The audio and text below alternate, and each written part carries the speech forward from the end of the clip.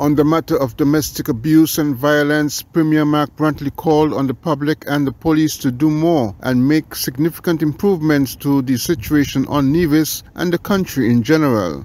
Speaking on his weekly call-in talk show On the Mark, the Premier was of the view that some cultural beliefs on love and relationships must be condemned and must not be encouraged. If you say you're in love with your partner, then treat them with love.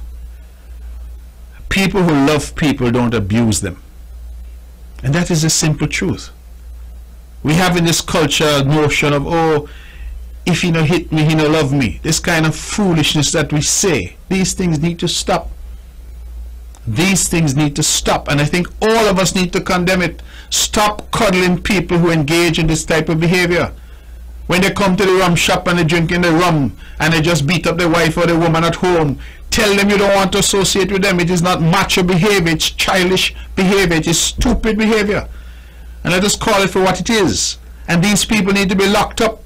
The police need to get involved, and the community needs to cooperate with the police to make sure that these people are treated with the harshest possible penalties. A lot of people are suffering in silence on this island and in this country and in our region. A lot of people have been suffering for a long time.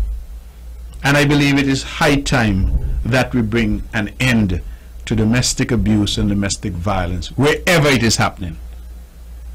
And it happens in low places, it happens in high places. It happens in poor families, it happens in wealthy families.